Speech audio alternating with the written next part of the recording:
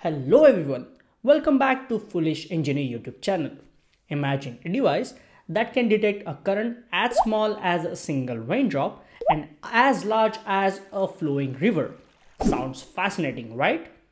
Well, today we are going to explore the 3-decade load current sensing circuit that spans an impressive range of 10 microamperes to 10 milliamperes. Stick around because by end of this video, you'll not only understand how it works, but also understand why it's crucial for so many real-life applications.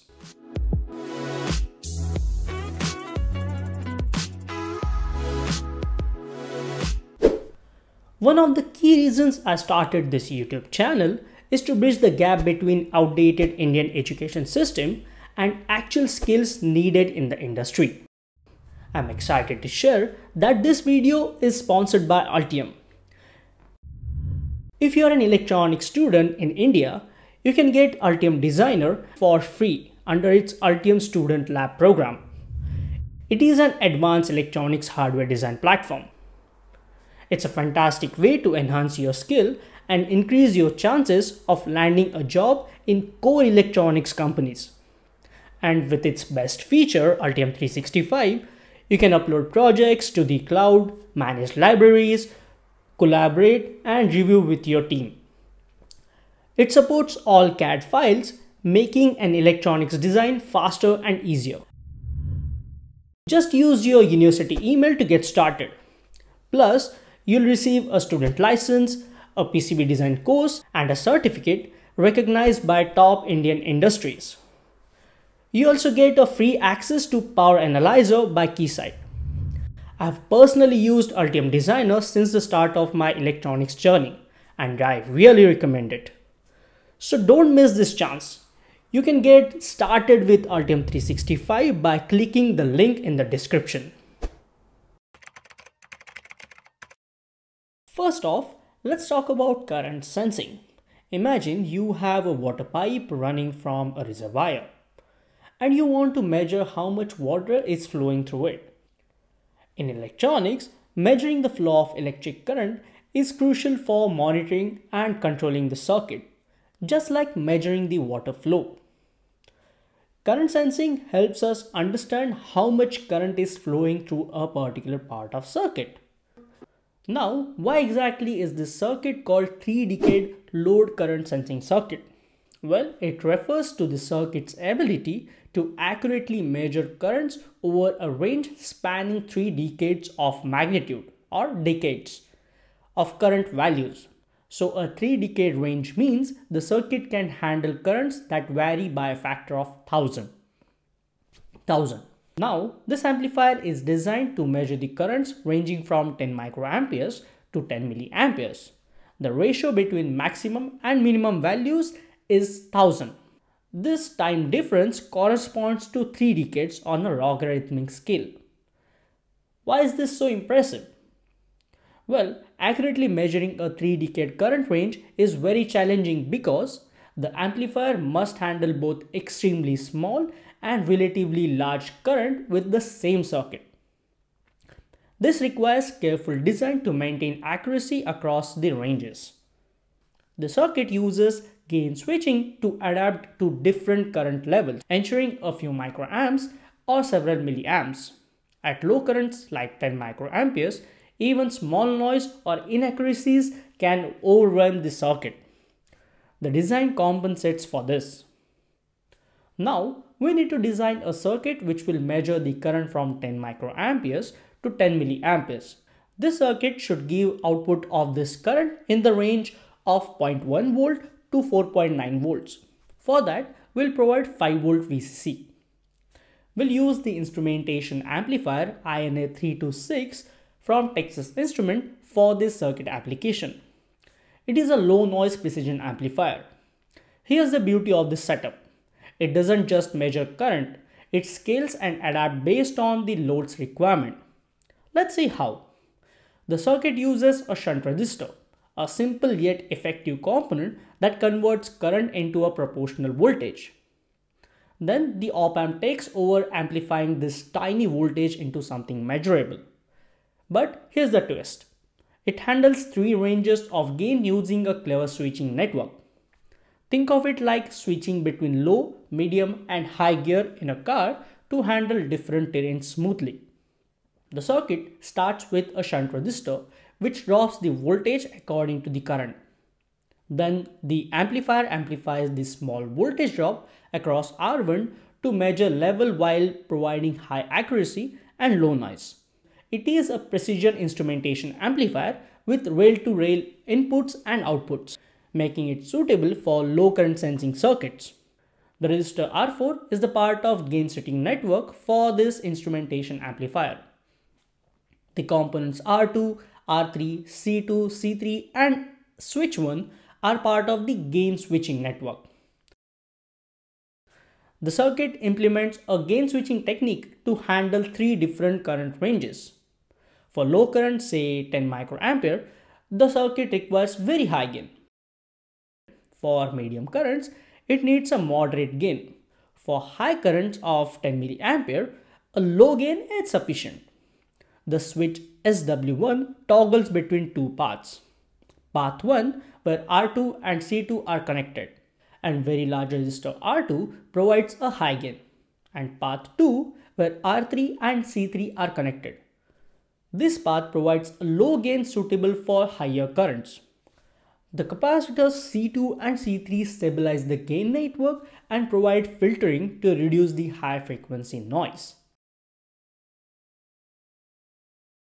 And we have output resistors R5 and R6, where R5 provides a series resistance at the output to limit current and improve stability.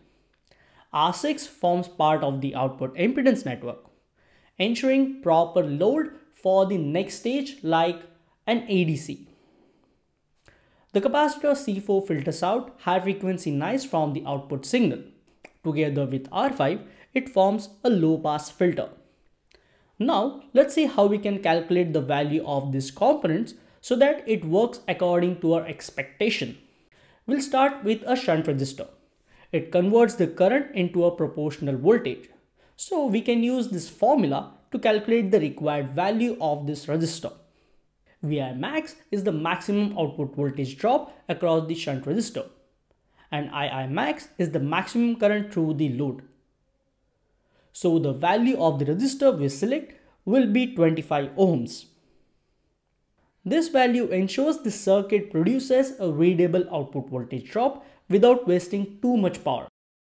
Gain calculation for different current ranges. The circuit must amplify the voltage drop across R1 to fit within a usable range for further processing. Two gain settings are calculated, one for minimum current and another for maximum current. Gain for maximum current will be calculated by this formula. VO max is the maximum output voltage, which is 4.9 volts. Imax is 10 milliamperes and R shunt is 25 ohms. So the gain for this maximum current is 19.6. Now gain for minimum current, we can just alter the formula like this, where VO minimum is the minimum output voltage 100 millivolts and minimum current through the load will be 10 microamperes. So this value comes as 400. The circuit needs a gain switching network to toggle between these two gains.